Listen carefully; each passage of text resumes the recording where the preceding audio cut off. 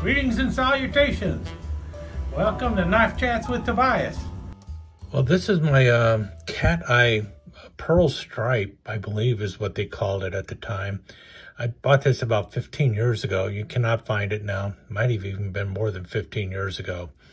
In any case, I thought I had done an episode on this before, but apparently I have talked about it in episodes, but I have actually never done an episode that is just devoted to this knife, which is odd because this is one of my favorite large toothpicks, and it's kind of surprising that I've never really actually taken the time to go over it. Now, I think part of the reason might be because I really don't know a lot about the cat eye brand. But when I just did this video, the one on the pearl tusk, I mentioned this video. And that's when I started looking. It's like, well, I want to link back to this video, the link to the video on the cat eye. Well, I don't have one. So I thought this is a good time to go ahead and take a look at this knife and talk about it, tell you what my suspicions are, and my overall view of the knife. And I'll start with my suspicion, and I think I've actually confirmed this at one point in time, and that is that cat eye was actually distributed through Smoky Mountain Knife Works. Now, I do not know if it was a house brand of Smoky Mountain Knife Works or if it was a one-off thing that they did, but there were a variety of knives they did in this cat eye box, and one of them, well, the only one I kept, or the only one I purchased, was this one here, which I believe they referred to as pearl stripe, or tiger stripe or something like that. And what you see in here is, if you can see there, you can definitely see it down here. Notice the very thin segments of pearl, and then the insert portions, which are kind of elongated ovals. All of that is segments of pearl that have been inserted into each other and then basically epoxied together and then fitted to the handle. And it's pretty cool. Now, like I said, I believe it was distributed by Smoky Mountain Knife Works, or it might have been a Smoky Mountain Knife Works house brand. I do believe they had at least one or two other lines of knives other than the pearl.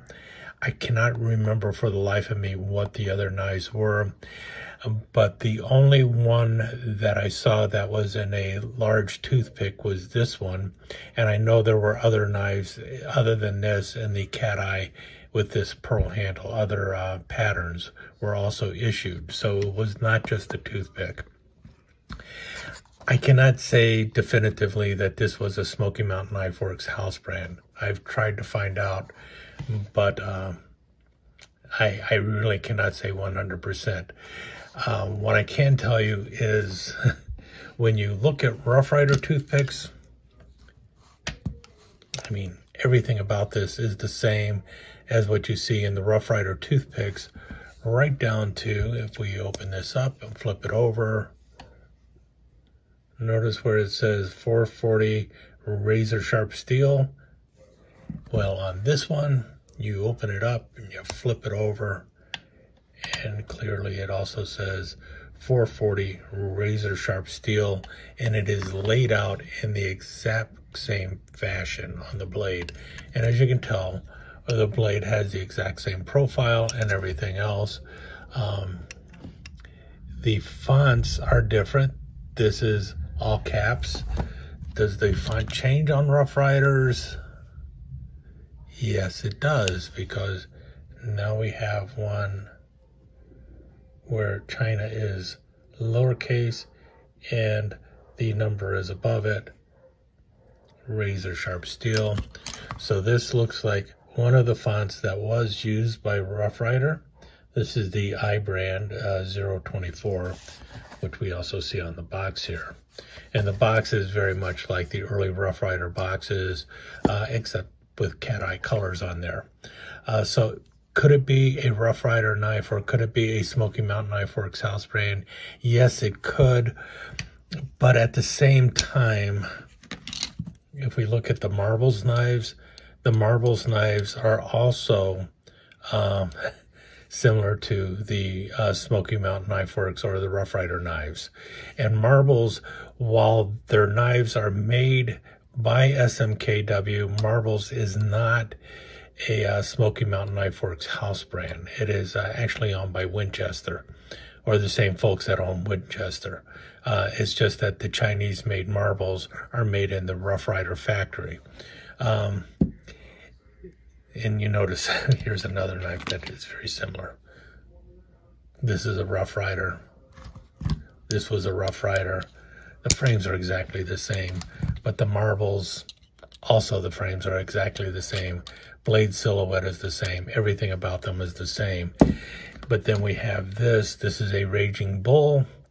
And you see Raging Bull also matches this almost perfectly, and this was not made by Smoky Mountain Knife Works. However, it might have been made in the same factory as the Rough Rider knives. And this one does not say anything like, 440 razor sharp steel. That is the one thing that makes me believe that this is possibly a Rough Rider or a Smoky Mountain Knife Works house brand.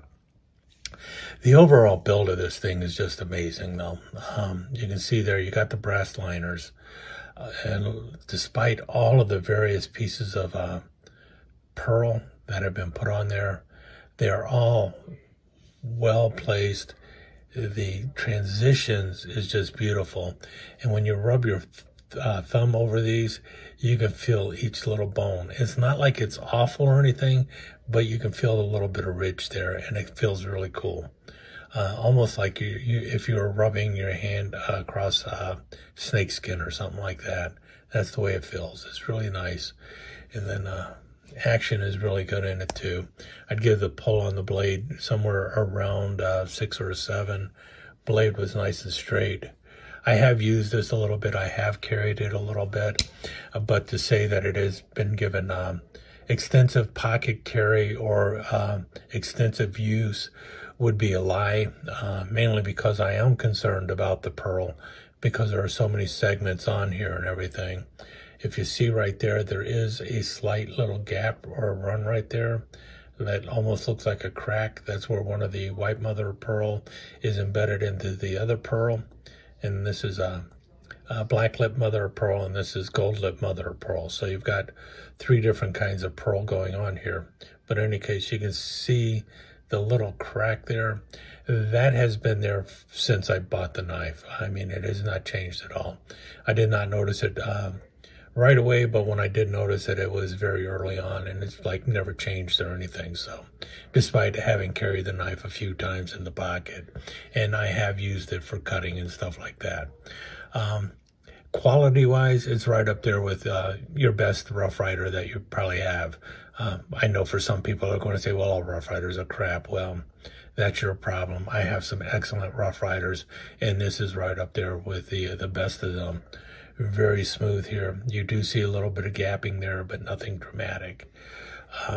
Just a fantastic knife, and really well made, and you got all that beautiful pearl in there too. So, but there you go. There is my I think I will call it pearl stripe. I don't know what else to call it, but it was a pearl stripe toothpick. I guess I could call it the I-024 large toothpick. My cat eye. That's the most accurate description I can give for it. But it's just a really cool knife. I really like the way they did the the pearl in here.